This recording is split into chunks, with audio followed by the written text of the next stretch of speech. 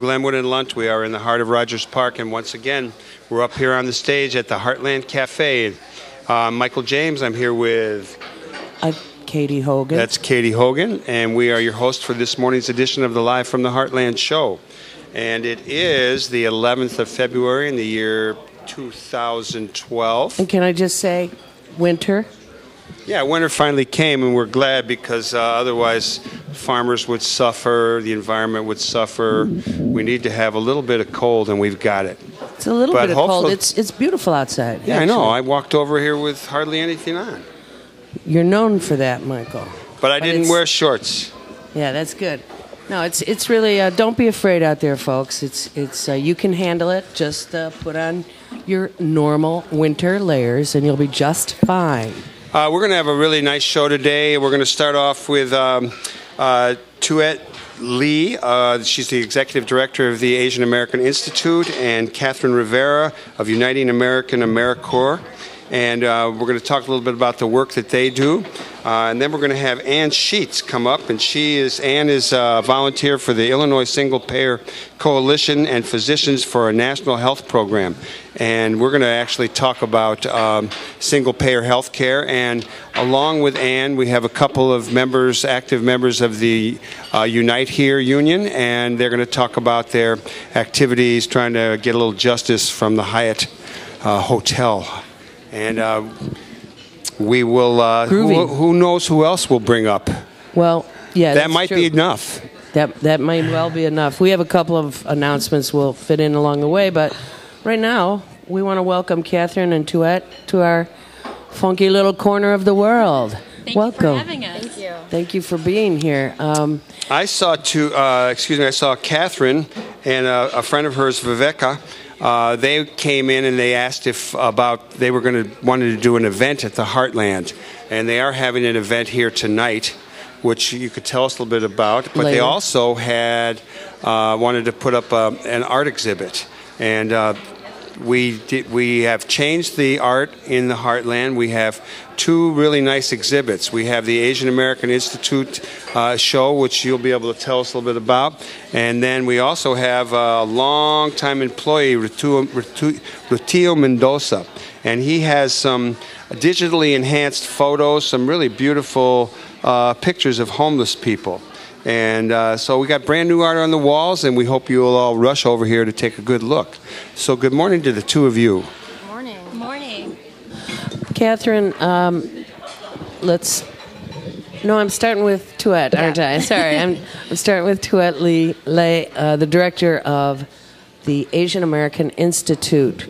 Can you tell us, first of all, about the Asian American Institute, how long it's been, what issues you cover? The whole scoop. Sure, I'd be happy to. Well, this year is very exciting for us for a lot of different reasons. It's our 20th anniversary, and we are a policy and advocacy organization concentrating on the Asian American community, the Pan-Asian community, meaning that we work with a lot of different ethnic groups, Chinese, Filipino, Asian Indians, Pakistani, a wide breadth of the ethnic communities that exist here in Illinois, and there's quite a few. We work on a variety of civil rights issues as well as civic participation. So issues like the census, we led a 20 organization collaboration to get people to fill out the census forms, and so we actually increased that participation in every neighborhood that we worked in. And so from that, we see actually that Asian Americans are the fastest growing group in Illinois, increasing by 41%. And so there's about 670,000 Asian Americans in Illinois now. Every time I'm going to ask you something, you go right into it. I started thinking about the different representatives of the Asian community here in Chicago, and you gave us a list of folks, and then I was going to say, well, how many Asian Americans are there in Illinois? And then you came up with a 670,000 figure. How about Chicago, and where in Chicago do various representatives of Asia live? I know we do have our first Asian American alderman. Right. And he's been on the radio show. Yeah. And he's one of the progressive guys downtown. So what neighborhoods basically do people find the people from Asia? Yes, actually, there's about 160 or 170,000 Asian Americans in the city, and despite the city's population loss of about 7%, Asian Americans grew by 17% in the city. So people are still coming here. You'll see them where you think of where you might find Asian Americans, where the businesses are, Devon area, Chinatown, but Albany Park and Uptown. Uptown is where our office is on Lawrence and Broadway. But you're also seeing an increase, in the downtown areas. When we look at the wards, because we worked on redistricting quite a bit, the 42nd Ward, Brendan Riley's ward, has quite a few Asian Americans there as well. And then going west on Lawrence, you have a lot of Korean activity out that way. Yeah. Well, what's interesting about the Albany Park area is that there are a lot of Korean businesses, but actually the Asian American population there is very diverse, and actually less Korean Americans and many Filipinos and Southeast Asian, so Vietnamese population there. When I would talk about Chicago as the center of the universe, and it is, right? It is, yeah. And it has larger concentrations of more diverse racial and ethnic and religious groups perhaps than anywhere else in the country. I would go, and more Greeks than anywhere outside of Athens, more Poles than anywhere outside of Warsaw, and more Filipinos anywhere outside of Manila. I think I may have just added that, but where would he did just add where that. does the largest concentration of Filipinos live in the United States? Do you know that? Did anyone know that? I believe it's California. Sure. In the Bay Area. Makes sense. Makes sense. The Asian community diaspora, if you will. I mean, you have an unfair advantage when Michael says, how are things in Asia? It's huge. It's. I just saw a documentary on Bhutan. Yeah, we had a Bhutanese guy working here just this year, and I was very impressed because I've been to Nepal and I know Bhutan is a very closed society for many years, but. Do you have, when you come over here, I've always been struck living in Rogers Park by the proximity of Indian and Pakistani living side by side and shopping and working together on Devon Avenue, right. Whereas the reality on the other side of the world, at home, it's pretty tricky. Right. Do people bring the clashes that exist in their home country to the communities here? I know it's an entirely different thing when you're an immigrant and you come ashore, everybody clings together a little more.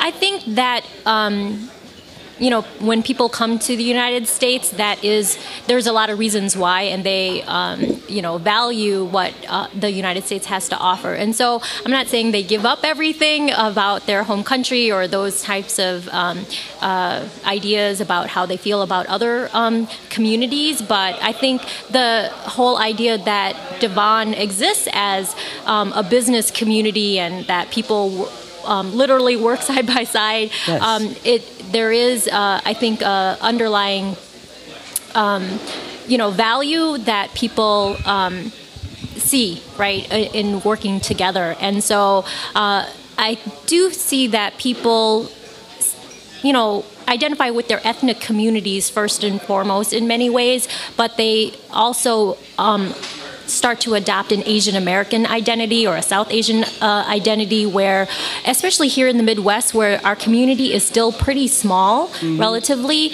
that they understand that there's a numbers game, and so when we unite as Asian Americans, we can make a greater impact. Huge. Yeah, Huge. absolutely. Well, I would assume there's still a good amount of discrimination against some Asian groups. Some of it may be jealousy. Some of it may be discrimination. You had mentioned earlier that you grew up in Milwaukee. Yes. And I remember that there were some issues further north there around fishing with some Asian Americans or people who had come, and there was some in Milwaukee? No, hunting, north of there. Hunting, maybe. Maybe it was hunting or. Yeah, northern Wisconsin. The fishing thing was in Texas with Vietnamese-Americans. Yes. Yeah. And in Wisconsin with Native Americans. Yeah, exactly. Yeah, even here in Illinois, we also are very vigilant about hate crimes against Asian Americans. We've also looked at discrimination in public accommodation. So we have worked on hate crime cases quite a bit. There was the fisherman who was pushed into Montrose Harbor by a skinhead. We did a lot of work around that, just raising awareness around that. There was a Filipino-American nurse who went to an H&M store and had an employee, kind of say ching chong around after her. And so these are, I think a lot of times people think about Asian Americans as not facing discrimination or being wealthy or being well educated, but there are, obviously a diversity in our community, and I think people were really surprised at the last census that Korean Americans had the highest percentage of poverty in Chicago of any racial or ethnic group. That is very notable. Yeah, so there are a lot of things that people don't think about because they're not looking deeper into the statistics that we do, right? So that's why the census is very important to us, and then bringing out those demographics, because we do analyze those demographics and put them out as well. The census is an interesting situation because it sounds to me like you and the Asian community, the Pan-Asian community, had great success with getting your community onto the census, whereas the Latin American and Hispanic community did not, which I'm sure is a result of the folks coming after undocumented people, and no one believes when they talk to a government representative on their front steps that they're not going to be in trouble. For you, Tuyet, you're Vietnamese, I presume? Yes, I am. And are you second generation, first generation? Well, I was born in Vietnam. Yeah. Yeah. Okay. Yeah. So you are Vietnamese-American. Yeah. Do you have children? No, I don't. Okay. Sorry, that's now I'm going to say something completely different. What does the now 20-year-old Asian American Institute do in its work in Uptown and beyond? Yeah, so we, our office is in Uptown, but we really work metropolitan-wide, and we work on a variety of different issues, around political empowerment for Asian Americans. And what we find is that there's a lot of need for education about our community and actually to our community. We really encourage civic participation, so whether it's census or registering and actually going out to vote is a very important part of that. But what we find is that we also need to do a lot of leadership development. 70% of our community is foreign-born, right? They're immigrants. But what's interesting is 70% of our community is also either native-born or have become citizens, right? So as much as we come as immigrants, we are also equally Americans. Sure. Tuyet, let me ask you. Katy mentioned undocumented workers in the Latino community. Yeah. How big an issue is that in the Pan-Asian community? Because I'd heard all these stories over the years. I actually, at the Korean bathhouse, the Paradise, you'd hear stories about... Michael hangs there. Well, once a lot in of people do. Yeah. But I've heard people talking about kind of indentured servant slave situations of people working on Devon Avenue and living in basements, and just how much of the Pan-Asian community is undocumented, how big an issue, a scare issue is it for people? What goes on around that? Yeah, it is a very important issue in our community that a lot of people inside the community don't want to even talk about. But nationally, a few years ago when the Pew Research Center put out numbers, they estimated about 13 million undocumented total, but 1 million of them were Asian American. This is nationwide. I don't have an estimate for Illinois or Chicago, but we know and we work with organizations that work with undocumented Asian Americans, and we know. I mean, this has come up, and it actually affects a lot of different communities. Yeah. But people don't want to talk about it necessarily. But over the years, more recently, people have been starting to talk about it and trying to address the issue as well. Tuyet, I wanted to know if there's a perceived advantage that Asian and becoming Asian Americans have over, say, Latin Americans, Mexicans, because of the presumptions of illegality that hangs over the Latino community's head. Do you perceive that? Or do you get any of that? I don't. Katherine, you might want to speak to that when you ever get on the microphone here. She's getting ready. Yeah, I know. I think that actually in some ways it's a disservice to us to always assume that Asian Americans are well off, right? And so the service organizations that we work with are constantly underfunded. I was talking to someone and they were saying the city is cutting everybody 10% across the board, and they're like, okay, I see how that's fair. And then I thought, wait, we grew by 17%. Why are we getting cut? And so it's always like, well, you're small, and and I think the other part is that Asian Americans, people don't think that we'll complain, right? And so our organization is kind of like the bad cop for the community. Congratulations. Right? Yeah, thank you.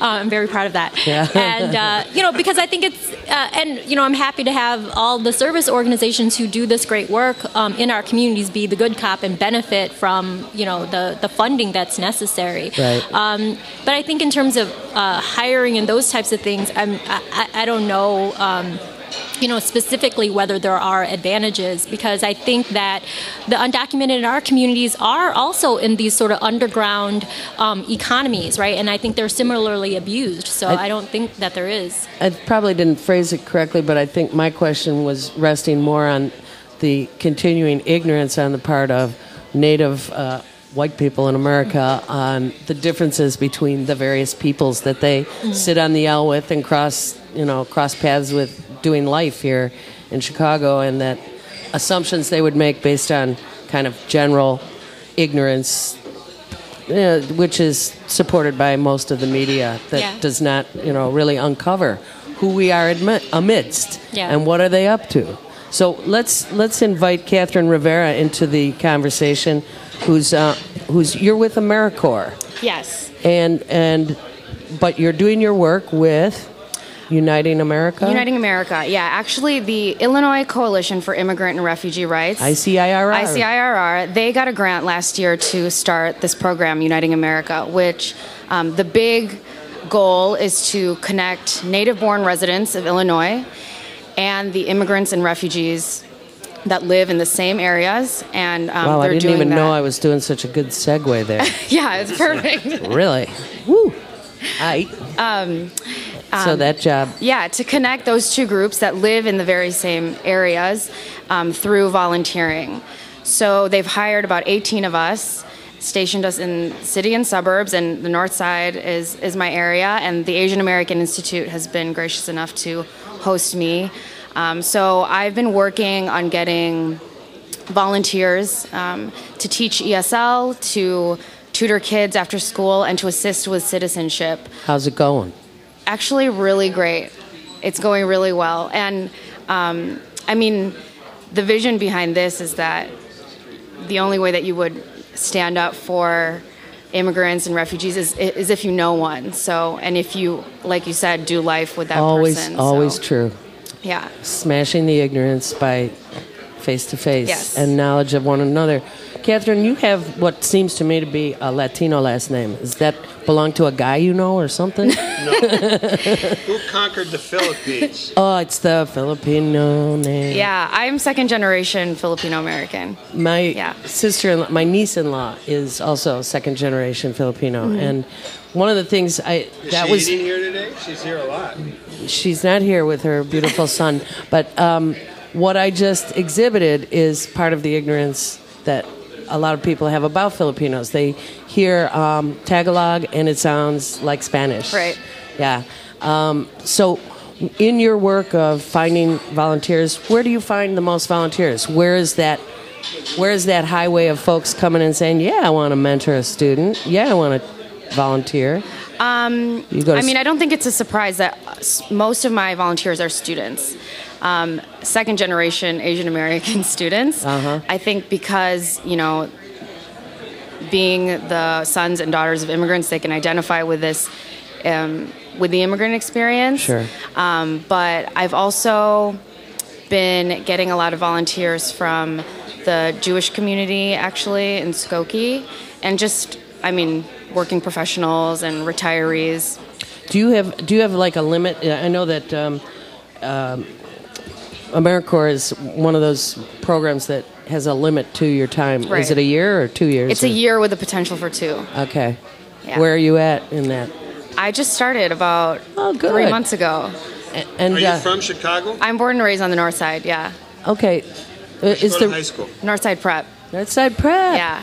Is the Rizal Center still active in the Filipino community?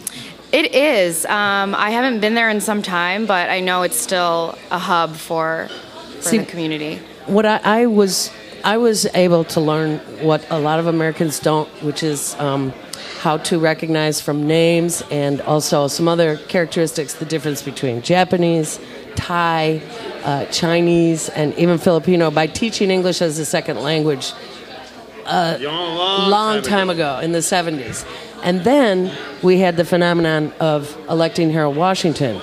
And Harold Washington's campaign made it a point to have an Asian Americans for Washington group. And Magala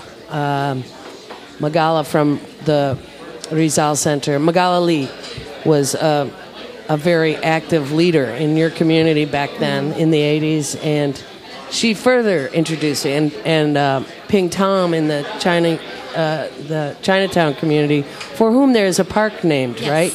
Yes. Was an incredible, powerful, inspirational leader of his community. And I was always very grateful to Harold Washington for introducing Chicagoans to each other and breaking down barriers like that. And how are you both here in...